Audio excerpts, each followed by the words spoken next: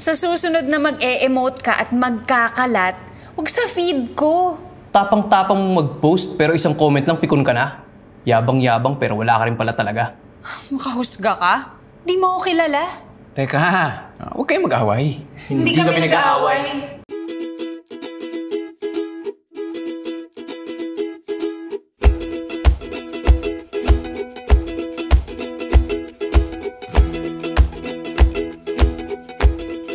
Congratulations, JC, on the release of Dito At Doon, or there, here and there.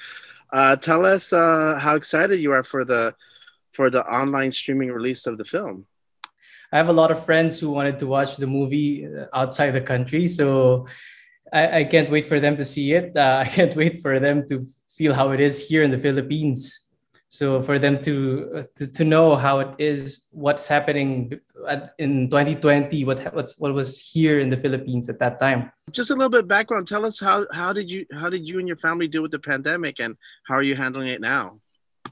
Back 2020, I have a newborn baby, and I was still living in Ortigas in Manila. So that time, I didn't actually feel the whole like almost 6 months of it, because I was taking care of my newborn baby.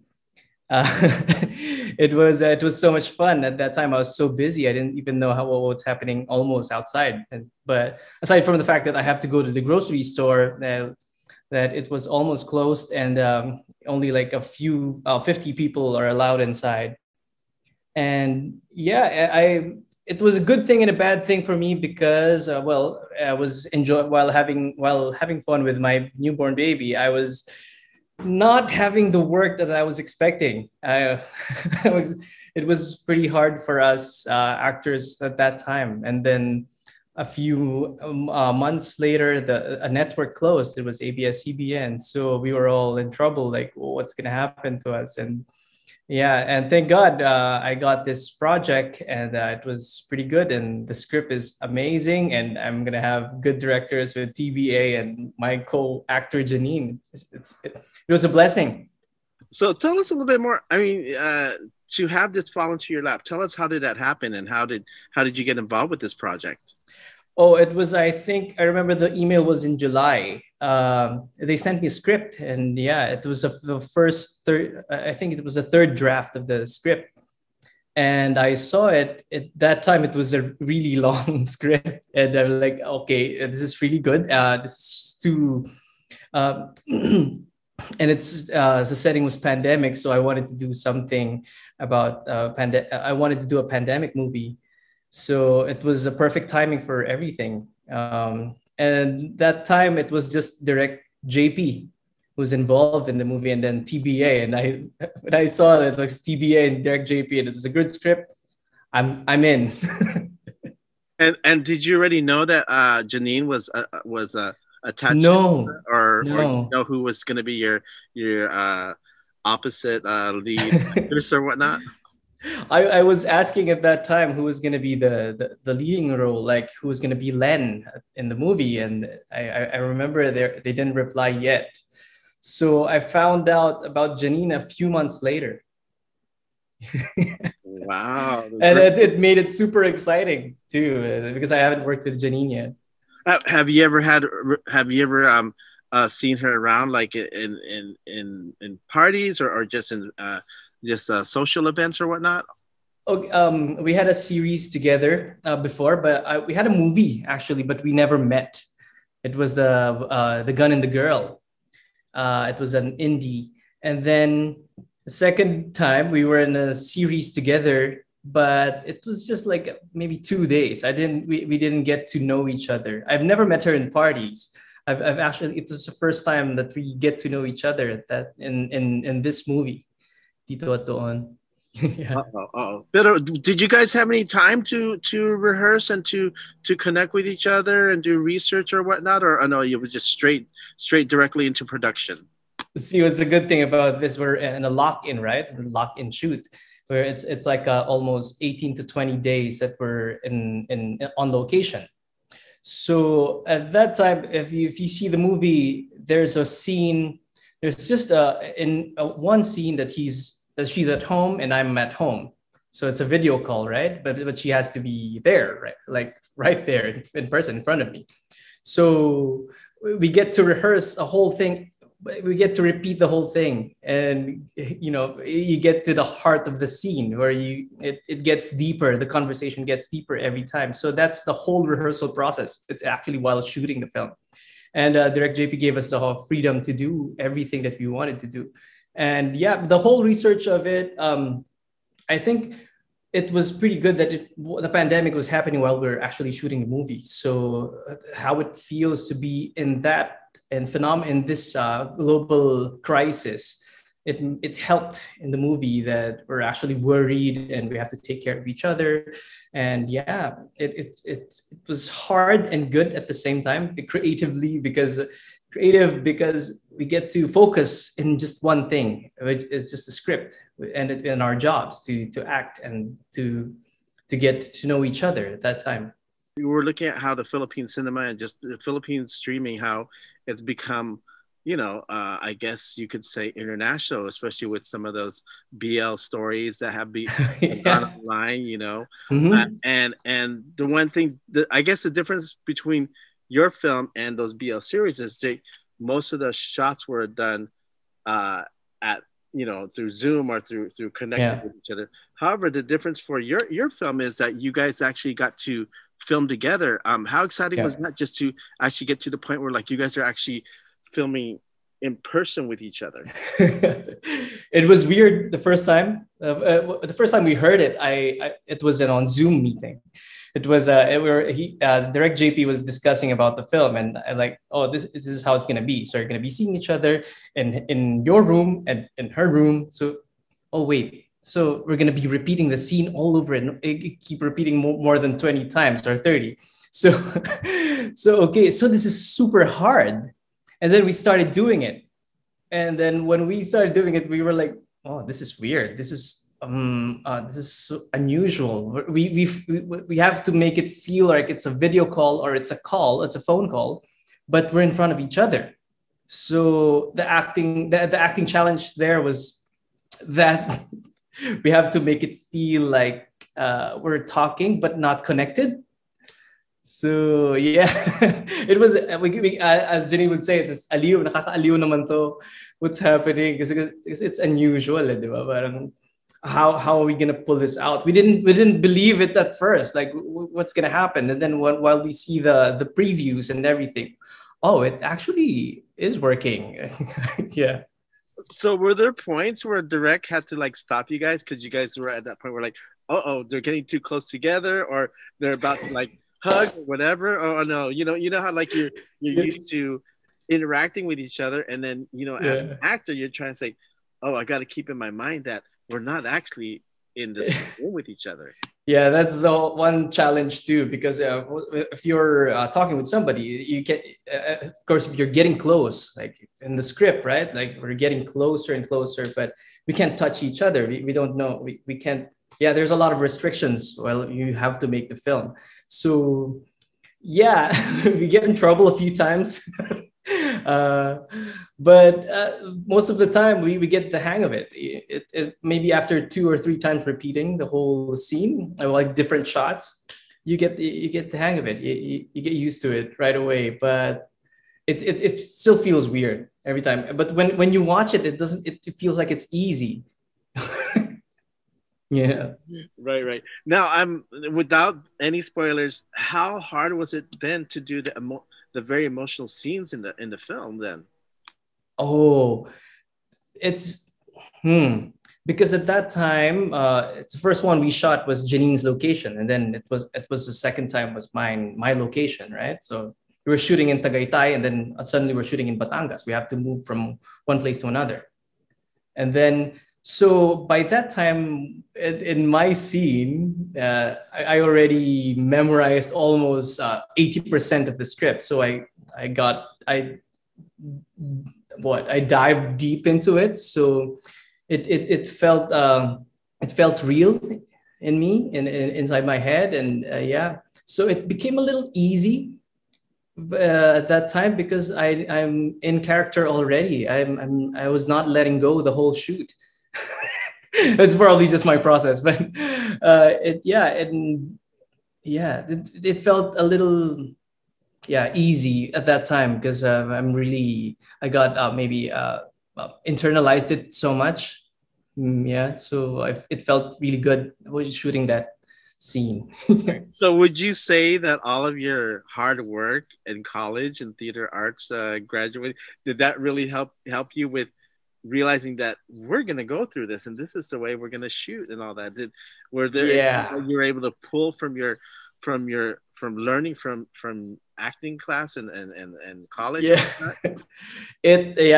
I think so. It helped a lot. Like the whole 12 years of doing theater, maybe rehearsals and the blockings and the discipline. It made it easy for me to just adjust, to adapt to this kind of process, what we did in Dito At Doon and here and there. So it made it easy for me a little bit. So I think because this is just my 5th year doing for the screen, and I'm still learning the whole time. I'm still learning how to deal with the camera. I'm still learning how to deal with a co-actor, dealing with the camera while dealing with the blocking and everything, because it's different from the theater. And I'm still messing up a lot of times, but the discipline of repeating, the repetitiveness and the whole blocking and it made it easy for me to execute a lot of scenes in this movie, and to keep the conversation in a good rhythm so that the audience would still be hooked while watching, even though it's just like a normal conversation. So the theater helped a lot in this context of the script of Dito At Doon. Talk to us a little bit more about your character and what's something that really drew you to the character that you really loved and that you wanted to emote into or create your own style of that character while acting. I started my research with that. Well, the first time I saw the character, he's from the province, right? He's from Cebu. So at that point, I started with that. That's my baseline because I'm from Pampanga. I live in the province too. That's my hometown. And then I went to Manila to study theater and work eventually. So I know how it feels to be out of your hometown, out of your comfort zone. So and then I went to be an OFW after a few years. So I know how it feels to be out of your country, out of your that's that whole part. So I started with that. That's my baseline of his hugot, of his bubog, what we call it here. And so with the conversation part of the what do you mean? The conversation with the chemistry with Janine, I really have to work hard for that. So that was pretty interesting phase because it's two different processes of acting with just adapting into one script. So it's it's interesting because it felt like we're dealing with the same language, which is acting, but it's a different process. It's a different style. So when I was doing it, the only challenge was the Cebuano part because I'm not from Cebu. I had to study the language. I had to study the song. There was this one scene that I have to sing in full on Bisaya, and that was that was a different one. That was tough. And one scene I had to talk in a normal way Bisaya, and then I have to ask because we have one staff there. I have to ask him how what does it mean, like what every context and nuances of this language and dialect. So that's it's pretty crazy. It's amazing experience. So it was a point where like you're trying to be as authentic as possible with the I have to keep listening to him. I have to record him, and then so then I keep asking whenever I deliver it. I go to him like, did I say it right? Did I say it right? So I keep bugging the guy. So that's me. I'm a nerd that way. What has been the learning experience for you on this film? I guess I became really sensitive about everything. I became really sensitive of the feelings of people. Like you don't know what they're dealing with this pandemic at that time. you don't know what they're dealing with right now. So I have to be really careful with them every time. So shooting the movie, we were all so nice to each other. And yeah, what else? What have I learned? I guess maybe we could. It's adapting still to the environment and to the script and to everybody. So it made me appreciate a lot of what it made me appreciate all of their jobs actually. Like wow, it's crazy how they do things behind the camera because I've been acting maybe almost 15 years. So yeah, maybe that's it. It's more appreciation of people's designation in this crew in this ship. Yeah. Do you feel like it's appreciation also being IRL or in real life? You know, especially being on lockdown. I know that you mentioned that it you didn't really feel it that much, but just to realize that you guys were actually able to shoot together and to actually connect with each other in that way versus how some of these shows are doing right now, where they do it through Zoom calls or through FaceTime or whatnot. Do you feel that you've gotten a new what did that word respect for being to connect with people in real life? Yeah, of course. Because in that long year of not having to connect with people, so it made it super exciting for me to deal with to do it again. Actually, it's just to have to work again, So yeah, I remember with this discussion we had like with the character of Len and Kaloy with their different status. Are they still going to be connected even though if they're not, in that status, if it's not the pandemic? So it's really hard to have someone. It's actually just talking to someone in front of you it's yeah. Wow, this is a deep question. It's another way of connection. That's a lot of discussion. I feel like I'm writing right now. Well, maybe you can write your own movie about your experience. Have you ever thought about getting to filmmaking or script writing or whatnot, or thing? I'm probably gonna be teaching first. Maybe I'm gonna be teaching acting maybe for now because it's really hard. We can have like a few students in front of me right now, but not. Yeah, I hate it online. I don't like the whole process. Like, right, I want to talk to you in person. Like, I want to talk about a lot of things, but I feel like we're stuck in one box. Like, yeah. Maybe, but eventually I'll write or maybe direct. Yeah. Right. Tell me about connecting internationally with this film. Are you like, wow, this is actually going international instead of like local Philippines and then stream online later?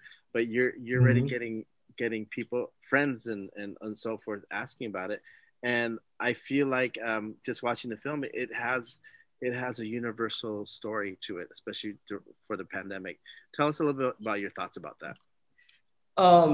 I can't wait for almost everybody to see it, especially the Filipinos abroad or maybe a lot of people globally, because this is our love letter for 2020.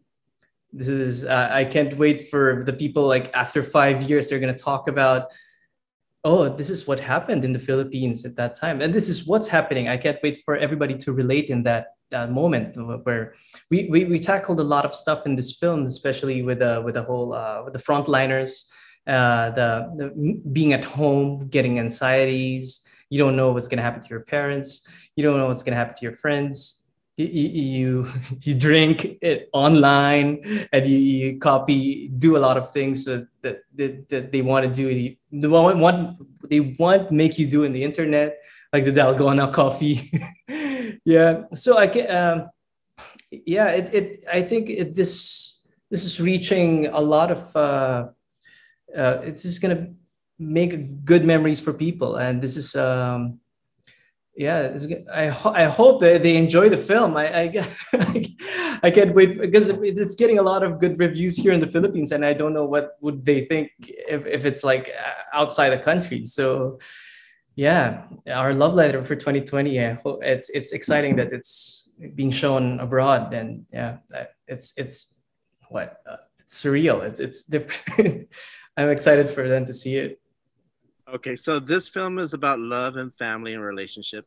I'm going to give you a Yeah. hardball question. Um, what's more important? What's the most important thing, family or love?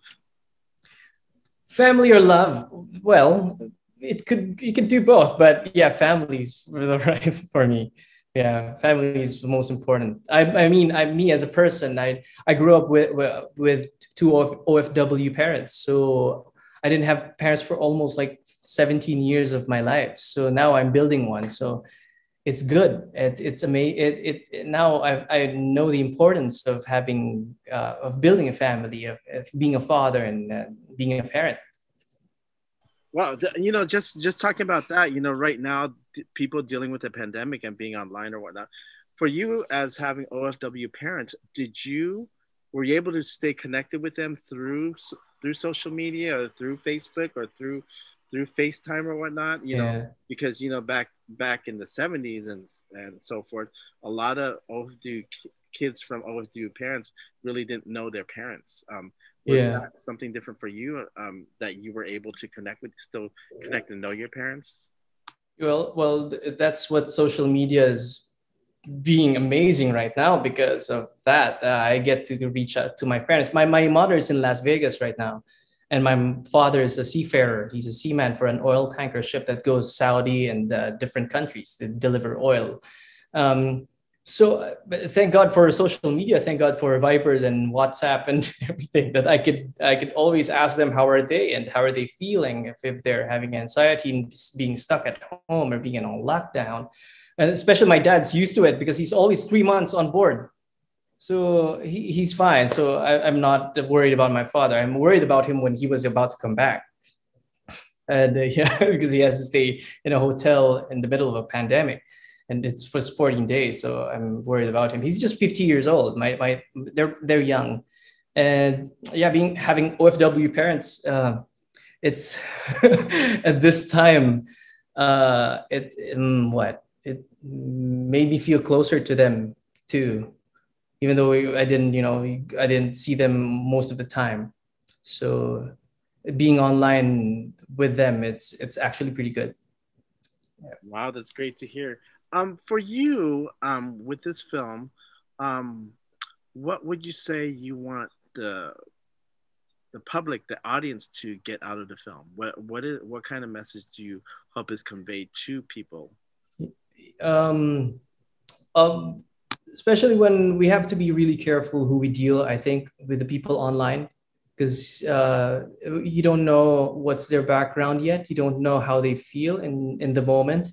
So we have to take care of each other. You just have to be nice, actually, because you don't know you can't judge a person right away.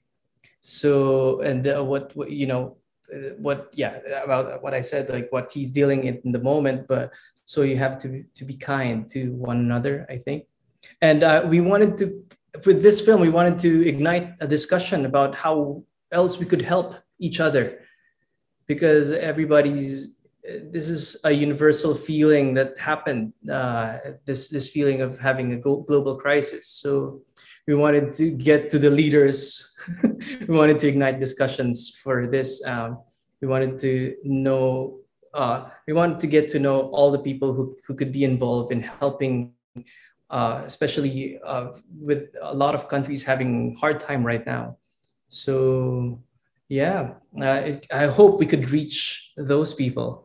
What have you learned with just being together, being on set together, and so forth? Has that connected you even more and more respect for the craft of others and just being together and along with the director and everybody else Yeah. that's on set? Well, especially now, yeah.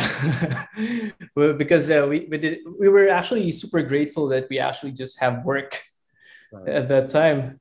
And yeah, that was with the whole experience of while doing this in the pandemic, we were always we were seizing the moment every time. We didn't we were so close on set because we won't know if we're gonna see each other again. It was we had a time of our lives, and yeah, we were just seizing the day every day. And yeah, maybe with the whole appreciation that I'm actually, it changed me as a father too, as a new father actually, with this whole thing, with having a newborn. Even my acting changed, even my idea of love, even how it made it the meaning of love made it deep for me, having being a father right now. And it made me feel like I wanted to take care of everybody, like how I take care of my daughter. So it's different. It's yeah, that changed my life as an artist too. So aside from the fact that I'm dealing with a lot of actors who I won't be seeing a few months after, because we don't know what's gonna happen. So yeah, I'm just feeling grateful for everything.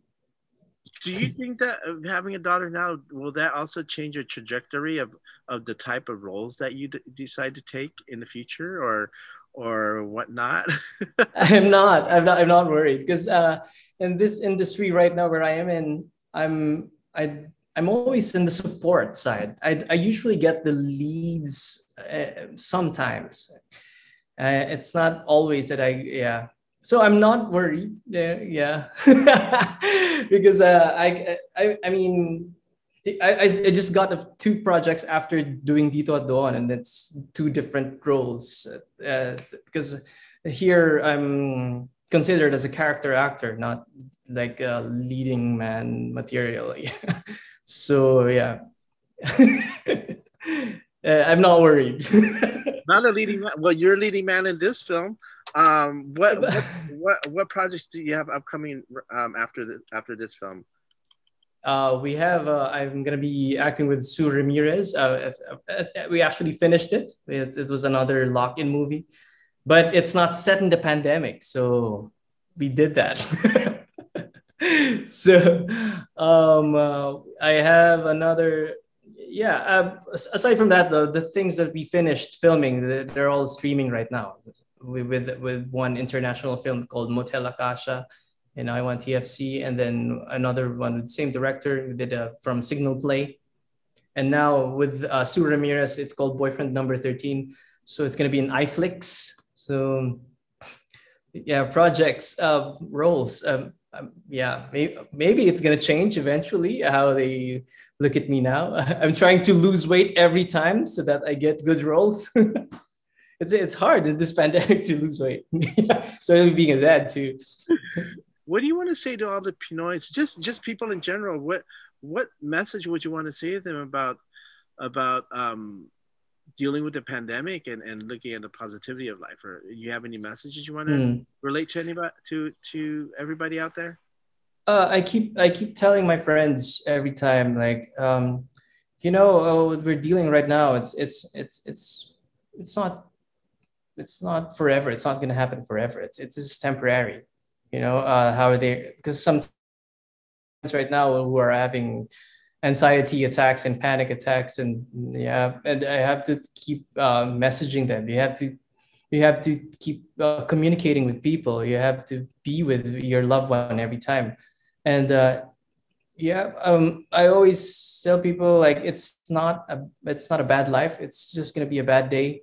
So should happen. And I'm keep telling them to write stories, write everything that you feel like, right? Be a storyteller every time. Like maybe whatever you have to do, you have to video cam yourself, you have to write down, you have to type. So I keep telling them to keep telling stories, keep collecting memories and moments, and tell people about your fears, your pains, and everything, that it's okay to just not be okay. And yeah, it's fine. Just keep telling stories. I think, yeah. You definitely got the story told. Lastly, I just wanted to ask, your mom, you say your mom's in Las Vegas. Yeah. You know, you see, just it's been a whole focus here in the U.S. Asian hate. Have you been worried about the safety of your mom, or just seeing all the news here in the U.S. or Yeah, a little bit. I actually asked her to come home. Like, come home, I'll take care of you here. You don't have to work there. Like, yeah. I was a little worried. And my mom too, she has this mindset that she doesn't want to get vaccinated. Well, that's weird for me. Like, no, mom, we were fighting. So now she's vaccinated, so she's fine because because one of my father-in-law got sick here with the COVID, and now I have to tell her, see, mom, it's real. Yeah, I wanted her to go home. I'm actually planning after she gets vaccinated. I want to go home.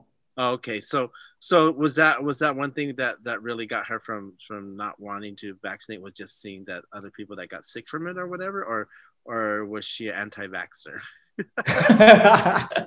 She has this conspiracy theory inside her head for some reason.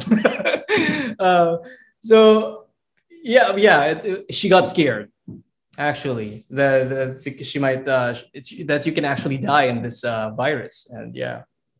Yeah, so I keep convincing her at that time. So yeah, I don't know who else she talking to in Las Vegas. Like, why did she have that mindset?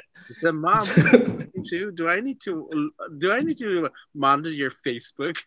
Yeah, yeah. That's why I keep telling her to come back here. Just take care of your granddaughter. Yeah. So anyways, I know let's go ahead and wrap it up. I know you're a busy guy, especially busy with your daughter. Real quick, just on a personal level, tell us how excited has it been being a father now, and what is one of those biggest moments that you love when you're with your wife and your daughter? Has there been any moments where you see her cooing or making funny noises, or any moments where like you're like, oh my God, now I realize why yeah, people say, oh, it's great to have a child. A few years back then, I've always because I've lived for 15 years without parents, right? So now it made a whole appreciation for my parents, that I've always been an angry kid at that time with my parents because I didn't know the whole sacrifice. Now having a kid, I know how it feels to have a parent. I know how it feels to be a parent. So I remember thinking about like you left. My mom left for 15 years, but I didn't appreciate the whole 15 years we were together and how grateful I am to be with her and that she's my mom. And even my dad, his sacrifices for me just to be alive, to survive this whole thing. Yeah, it changed my life in a good way, and that I didn't expect. And the whole, like I said, like the whole meaning of love became different for me. It got deeper. It made me more vulnerable, and it changed my mindset about the future, about work. And I remember like, I'm actually excited to work every time now because I'm supporting something, someone. Yeah. It's amazing. It's a good feeling being a father. Are you a father? No, I'm single forever. I just take care of my nieces and nephews. It's gonna be different if you are. I know, maybe it will. But so do you feel like it's one of those things where like, you know how like parents will say, just watch when you have your own child. Watch. Yes. Do you see that now? It's true. Yeah. Because I've been giving them pain when they were there. Like, now you know how it feels, huh? Yeah. So yeah. So let's go and wrap it up and just go and tell everybody, just look at the camera and tell everybody where to find you on social media, and then also invite everybody to watch the film on the various platforms, TBA and all that good stuff. Hi everyone, it's JC Santos, and yeah, you can check me out at j.c.santos on Instagram and Kaloy JC Santos on Twitter. And for more information about Here and There, check TBA Studios Facebook page at Twitter and Instagram to get to know more about how to get tickets for Dito at Doon or Here and There. So yeah, please watch. Let's support Filipino films. Let's support Here and There. It's directed by JP Habak. I'm gonna be acting with Janine Gutierrez, with Victor Anastasio, Yesh Burse, and with a special participation of Lot De Leon. So it's gonna be our treat for you. It's gonna be our good story, our love letter for the 2020, all for you. Let's supportahan po natin ang pelikulang Filipino. Check the social media accounts. Hello. Yun! Hello! Uy, balita.